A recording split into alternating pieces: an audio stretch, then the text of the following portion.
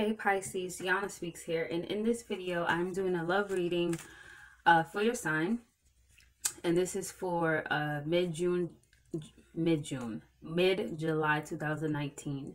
I have to start by letting you know that all of my readings are general, so they may or may not resonate with you because not every single Pisces is going through the same exact thing, obviously. If you'd like to book a prior reading with me, all the information to do that is in the description below. And if you'd like to join my free Facebook group, all the information to do that is in the description below. So let's get started. I'm going to start off by asking Spirit guides, like, what important messages do you guys need to hear this month? We have codependencies. So addictions are affecting your romantic life. We have getting to know each other. As you reveal your innermost selves to each other, your bond deepens. And then we have wedding. This situation involves a wedding. So I definitely am picking up that you guys are in a situation where it's very, a lot of codependencies. So, it could be a bit toxic because you guys are very addicted to one another. I'm also picking up that some of you may already be married. Some of you may be wanting to marry this person, but I feel like your spirit guides is saying that you need to get to know each other a little bit better and a little bit more before you really make a decision to really attach yourself to this person, because it's like you're already addicted to them. They already, I feel, addicted to you. So let's see what's the overall energy. So what is the overall energy for Pisces this month? What is Pisces overall energy this month? What is Pisces overall energy this month? All right.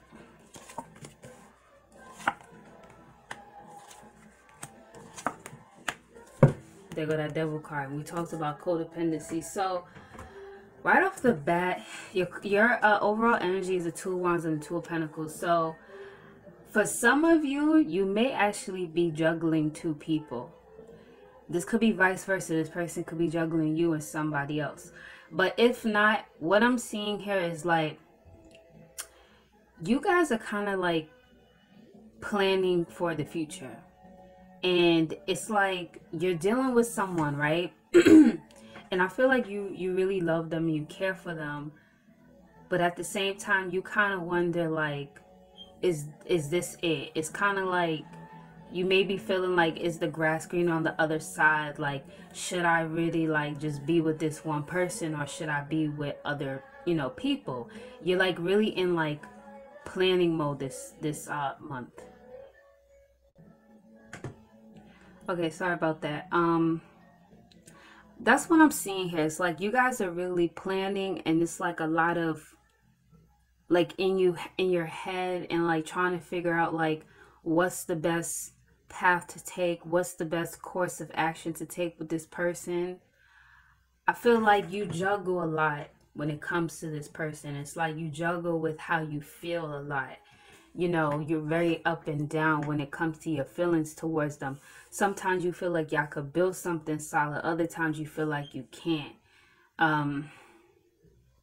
I feel like also too, you juggle a lot as far as like the relationship goes, or the connection, because this person may rely on you a lot, or they may put a lot of responsibilities on you. So I just feel like you really just don't know what to really do with this person. Now, I do see that you want this person to commit, and this person, you may be feeling like they're taking a long time to actually do it. You may feel like they're dragging their feet to do it, and it's kind of like frustrating you, and it's kind of leaving you feeling a bit heartbroken. What I'm getting here is like this person may even tell you like, ain't nobody gonna rush me to do anything I don't want to do. I'm gonna do it when I'm ready. Like anytime you bring up that conversation with them, it's like they give you this attitude, okay? And you're very heartbroken by it. And I feel like with the Tower reverse and the Devil being here, it's like almost like you're trying to avoid a disaster. It's almost like you're trying to avoid what you feel is going to happen, which is like you feel like this person not really going to commit, and you're trying to avoid that.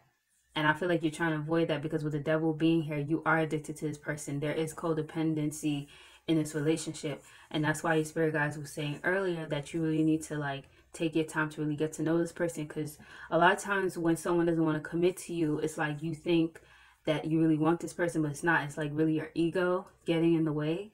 And you know, if you really got to know this person, you may even realize that you really don't want them to commit. You may realize that you don't really want to be with them.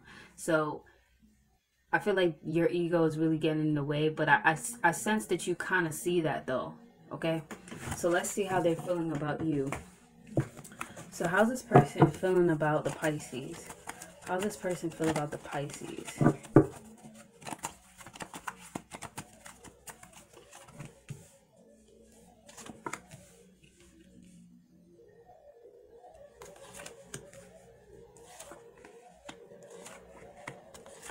Okay, so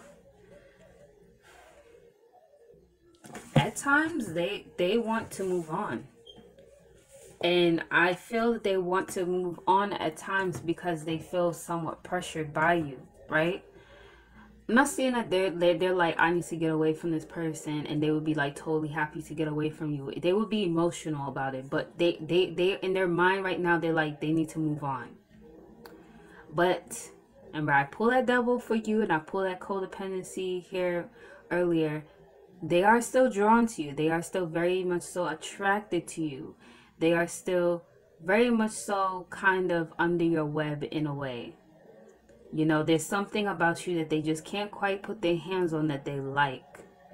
Okay, but they're at that point where they do want to move on though. They think like it's the best idea to move on, but if they had to move on, they wouldn't be happy about it, right? I do feel though in the end though, they may go ahead and move on, but I feel like they will return.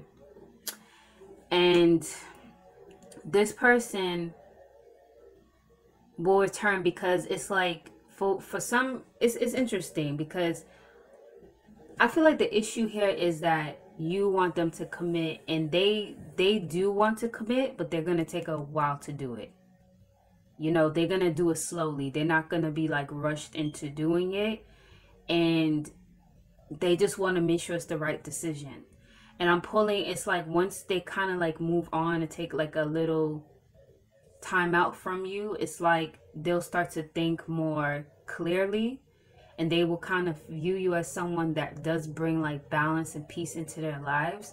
And I feel like they're going to commit, but it will take some time. I feel like also too, part of the reason why they might take a while to commit to you is because of financial reasons. I feel like they're kind of like waiting on something financially, like a new financial opportunity. So this person may feel like, how can I really commit to someone? How can I really give to them if I'm waiting on trying to get my stability in order? Whatever they're waiting for, I feel like it will come to them though.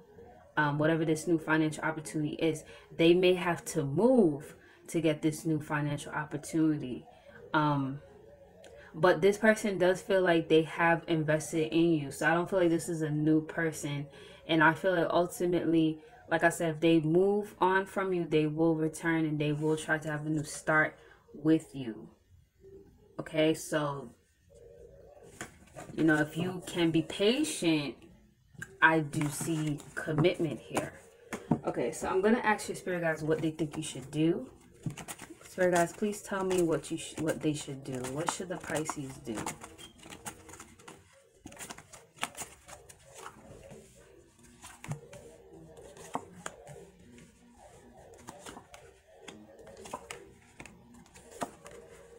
Yeah, they're gonna commit, guys. Your spirit guides is saying that you need to kind of chill the fuck out, right? And they're saying that you need to put like less energy into this person. You need to kind of like understand that this person is a bit immature, and you need to like kind of be like them. Like not be immature, but like not put so much into them. And you need to kind of take on the energy of someone who feels like they don't need nobody, someone who is very secure in their own skin, someone who is stable and really just does not care if they have anybody or not. And this will make you more attractive to them if you take on this type of energy. And you know, your spirit guides is saying that it is okay to love this person. It is okay to care about them, but you do need to love yourself first. Your spirit guides are acknowledging that you have a lot to offer, that you are very stable, that this person will offer you stability. There will be clarity between the both of y'all. And this person, like I said, they will return and they will be, you know, telling you sweet nothings. They will be trying to seduce you back. I just feel like the issue with this person is that they want to get their stability in order. They don't feel like they could give to someone if their stability is not intact, which makes sense. You know, and you kind of need to respect that. Allow this person to grow in their own right, and that will bring you the commitment that you want from them. So anyways, Pisces, I'm going to end this reading here. Hope you found it helpful. If you did, please go ahead and hit that like and subscribe button. And if you would like to book a private reading with me or join my free Facebook group, all the information to do that is in the description below. And I will see you guys in the next reading. Bye.